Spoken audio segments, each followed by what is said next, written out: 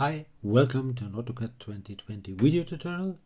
I want to do the drawing of the connecting rod. Of course, there's no break view command here, so I did it without that shortened view. But let's have fun with Autocad. So in order to get that drawing, you have to switch to the layout and go for the layout register. And there you will find the same or almost the same icons as in Inventor. So I will go for a base view, and the base view could come from the model space or from Inventor. So I will go for the model space, and scale is too small, so let's go for 0.25 and see. Yeah, that would be okay, because I went for a DIN A3 format. Yeah, so I don't want this, I need a different orientation. I think that would be the top view. Yeah, that's more like it. Just put it there and exit. And you could also make the second one. So like this, and enter. Now for the dimensions, very straightforward. Go to annotate and go for that dimension command, and then you could do all the dimensions, but first I want to add some center marks. So go for center mark, select arc,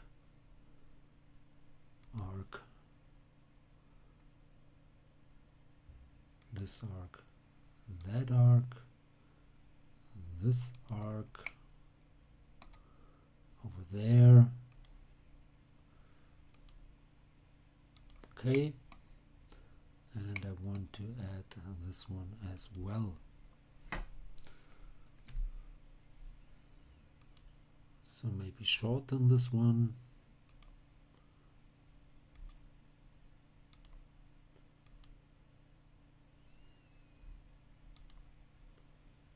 Maybe like that. That would be okay for the moment. And I could put all of these, right click, select similar, onto a different layer, maybe onto my sketches layer, which is just hidden, so just activate it and put it right there.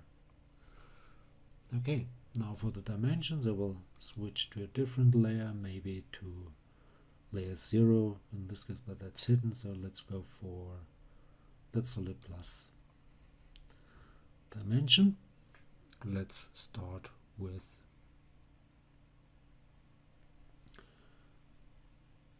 the radius and the diameter, so let's go here. And that's kind of astonishing, because depends on where you go, you will get the 10mm radius, and you don't have to override it. So that should be a different layer. It should this one be, and put this one onto the same layer. Okay, now that one should be that 165. Yes. This one, you could go for diameter. I want to have a diameter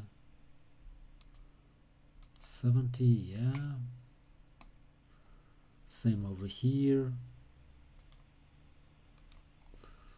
Let's move down, and this could be a diameter, of course. That could be a diameter. This should be a diameter. That one over here.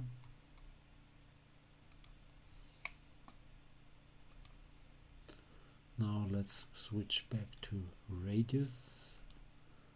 Not here, but go there. Go for radius.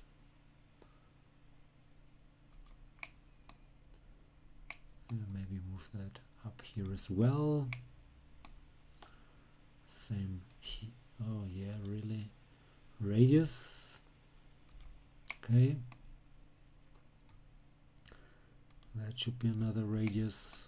This should be another radius. Okay. There you can go for radius as well. And that should be 40, yes, and that should be 65. Yeah. And I think I got all those. Yep. Let's go for linear because that's easier to do. From that center here to this line, 55, and I need to see the tangent edges, so I want to edit that view. So select it, edit view, and change it to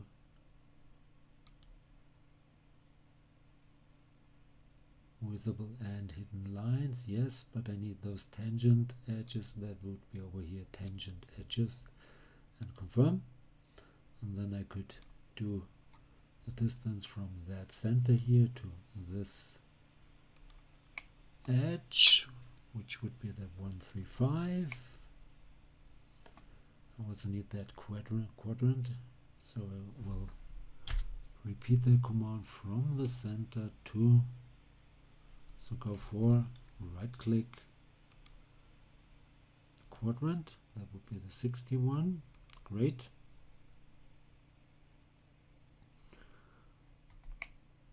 Now from that center, repeat the command from that center here to this center over there. That would be 750. Yes. Then the same here from, repeat the command from the center to that edge, 105. Repeat the command from the center to this point right here. So that would be of course a quadrant, so go for the quadrant, another 105. Then I need a distance from this center to that center here, so go for center, you get the 60. Then from this center to that one like this, then from this point to that point, from that hidden line here to that hidden line there. Repeat from this, I use that one to this one. Same on the other side.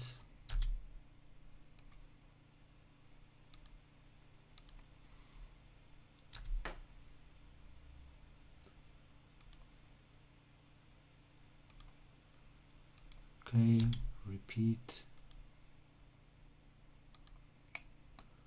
That's 110.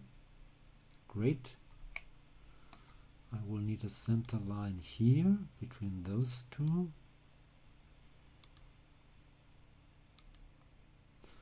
And let's see if we go from this one to that one. It's 45, but I need to edit this. Go to the properties, go to text, override, and that would be percentage C for the diameter sign, and 45 for the measurement, and then move it up there. So that should do here. Let's move down and add some more. I will go for linear because that's easier to do. So from this one to that one here, that should be 30. Yes, repeat the command. Go from that one to this one. 60, yeah. Then go for that radius here. Then I need more linear dimensions. So from this center to that center here, to that center, that's 56. Then I could also go with this one, go for center here to center there,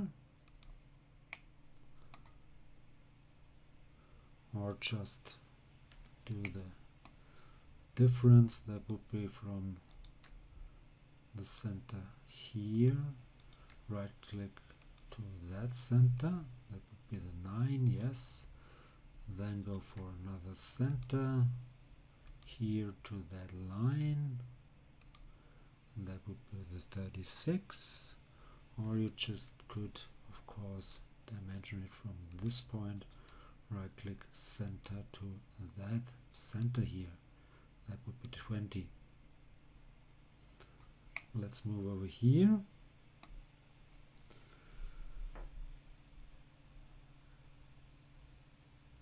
And I go for linear, here, here, 30, repeat the command from this point to that point at 60, go for this command, make that radius, then go for center to right click center here, that would be 9, then from right click center to that line, that would be the 36. I don't need this one, I need it from the center here, center to that center, and that 20 is from this line here to the center of that circle, that would be the 20. And then let's go from center over here to the center over there, and just draw it down and put it there, and I should be done. So hope you enjoyed this one. If you did, please give it a like or leave a comment. If you want to see more, please give it a like or leave a comment. Please subscribe to my YouTube channel. Please subscribe to my Facebook fan page, would be very nice of you. I want to get more likes and subscriptions over there as well. Thanks for watching. See you to the next one. Bye bye.